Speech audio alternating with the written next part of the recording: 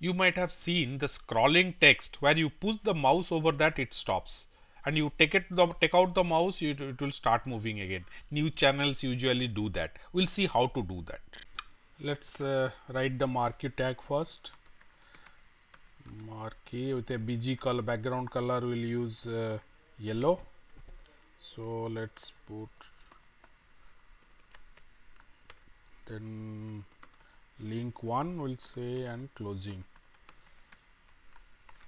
Let save this and run this once. Yeah, it is running fine. Now what we'll do, we'll add one ID to this. We'll declare it at ID is equal to scroll news. You can give any other name. Fine. Now inside this we'll create one div tag.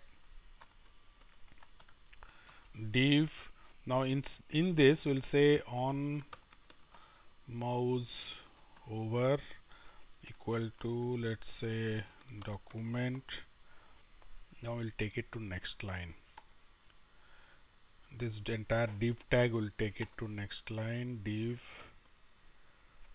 on mouse over document that get element by ID. Now inside this we will say scroll news is our ID we have given to the this marquee tag, so that we are using it here. We'll close this.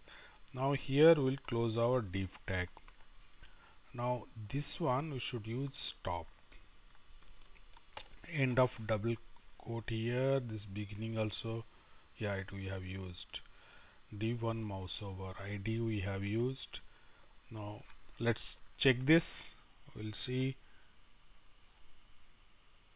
it stopped, but it is not moving because we have not coded the on mouse move. So let's copy up to this point. Now we'll paste it here again. We'll say start.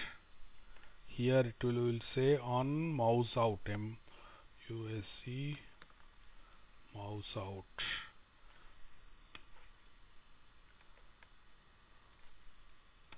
On mouse over, this is stop here. On mouse out, it will start. Then this we have kept inside the div tag. So let's save it and run once. It stopped. Now it started. It stopped. Again started. This we can add a hyperlink here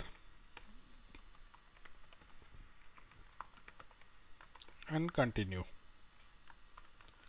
If you want, we can add one separator and one more hyperlink here.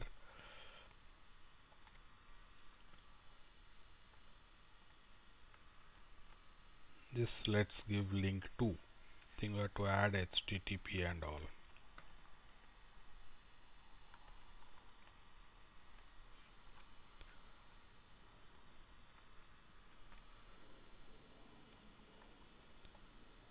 So link 2, now we'll add the same thing to link 1 also.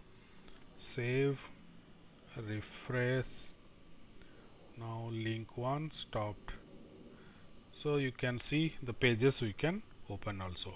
So this is how on mouse over we can stop scrolling, and on mouse out it will start scrolling.